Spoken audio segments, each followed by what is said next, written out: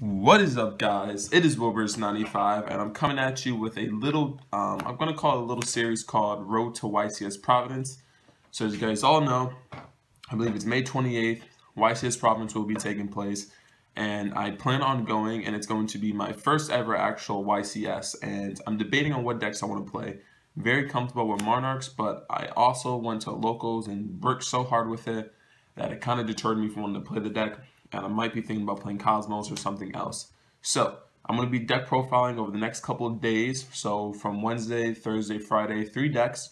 One will be Cosmos, obviously today's Monarchs, and then the other deck will either be some sort of road deck, like a synchro deck I'm thinking about playing just to go for fun, or just another deck if it comes to mind. So I'm going to deck profile my deck list that I'm thinking about playing, and I'm going to need you guys to comment down below. Let me know what you guys think. Let me know what you think the meta is going to be. So let's get into it. So we're going to play 3 Aether, standard and everything Monarch builds. 3 Erebus, personally, just, people cut this down to 2, but I just think you still need 3.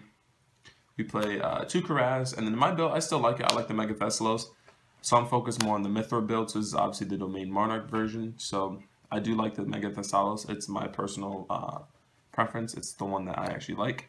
And then the one Majesty's Fiend for the big. So if we take a look at all the lineup, it's going to be a pretty decent lineup. And I like the one Majesty's Fiend just because it still hits PK Fire and it hits the Cosmos real hard. I only played 1 Ida. I just still think, like, if you're going to, there's no point of cutting out another dimension of the deck. But I might bump this up to 2 just because I don't think people will be playing Valor as much. 2 Eidos. Personally, I still like this one, and then I'm playing 3 Mithra.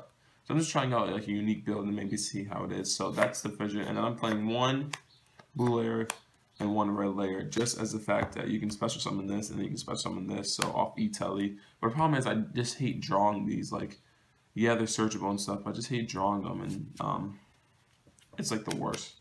Because one game I legit had the blue layer, and then I drew the red layer the next. And I was like, what the fuck? 3 Pantheisms, of course, 3 Tenacity, 3 Stormforce, 3 Domain, standard. 2 Returns, I just think 2 is perfect. And then I do like 2 Twin Twisters, and then a Frost, because Frost you can ditch off Twin Twisters, Pantheism you can send it, so you never really have to draw it and stuff like that. I'm only playing 1 E-Telly. I just felt I had 2, and I was just seeing too many E-Tellys and stuff like that. It was just a little bit too much for me. So I cut the 1 E-Telly for Regeki. I personally like Regeki. Upstart and 2 Primes. And then I'm not showing an extra deck or anything like that. This is just a real quick video just trying to get this deck profile out.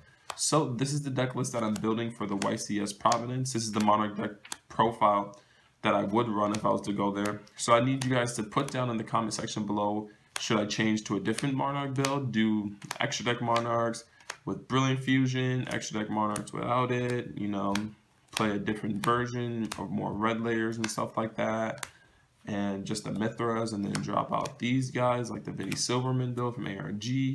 So comment down below what I should play for, honestly, the YCS, and then if you do play Monarchs, what version of Monarchs I should play and how I should alter the deck. This is Wilbur's95. We're all making these videos to make that guap. Make sure to like, comment, subscribe, become part of the crew, and we'll see you guys later.